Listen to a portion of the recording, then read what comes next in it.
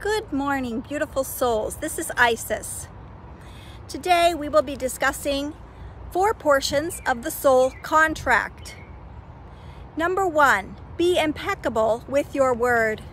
What does that mean to you?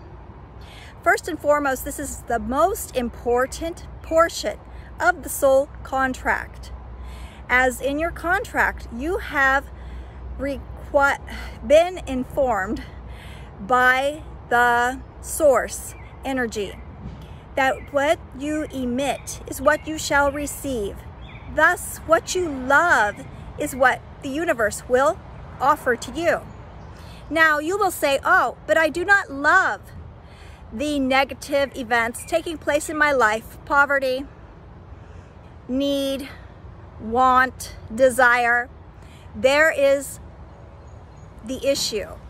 We shall not have need, want, or desire, but rather embrace what you love.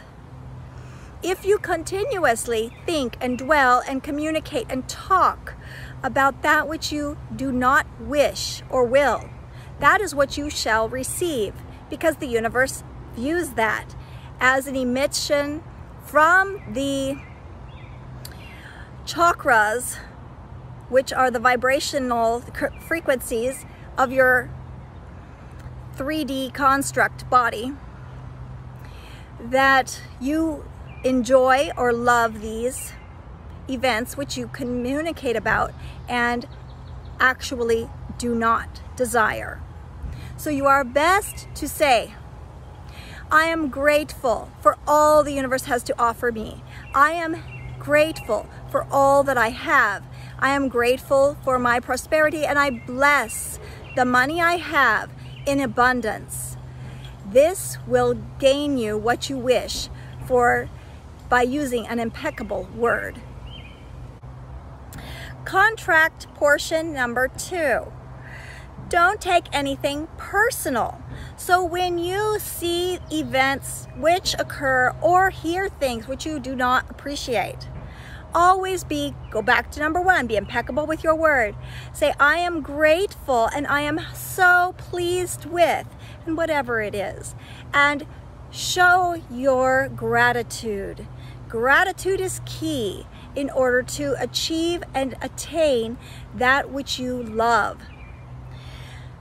Do not take anything personal. Remember this part, I'm just repeating myself, but whatever events are being taken and done around you, let it go. So in order to let it go, you say, that's wonderful. I am so grateful that this is the event which will take place, and reword it for your own self.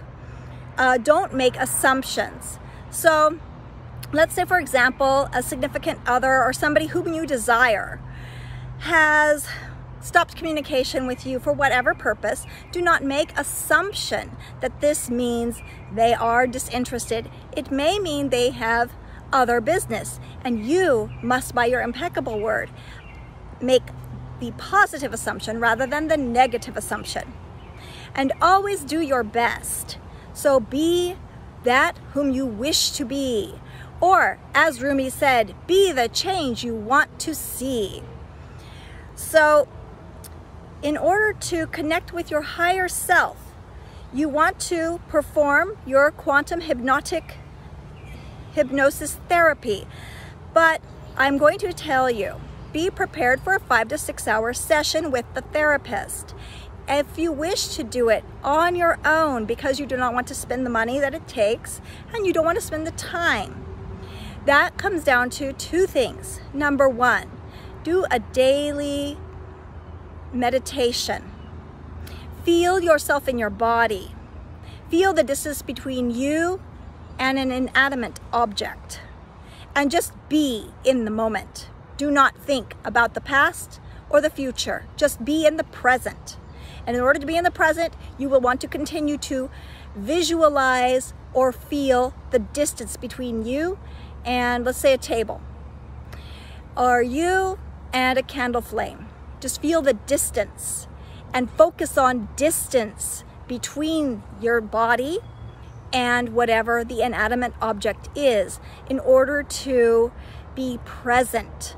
Therefore, you have no other mind construct. Number 2, in your water, you want to say, I am open and receptive to all my higher self has to offer me of knowledge, and I emit love, wisdom, peace. And then you would want to drink the water, and that will assist you in your dream world to get in connection with your higher self. And it's very important that you would feel the emotion of love before you drink that water. So think of something that you love the most, someone you love the most, and put that emotion out as though you're giving them a hug.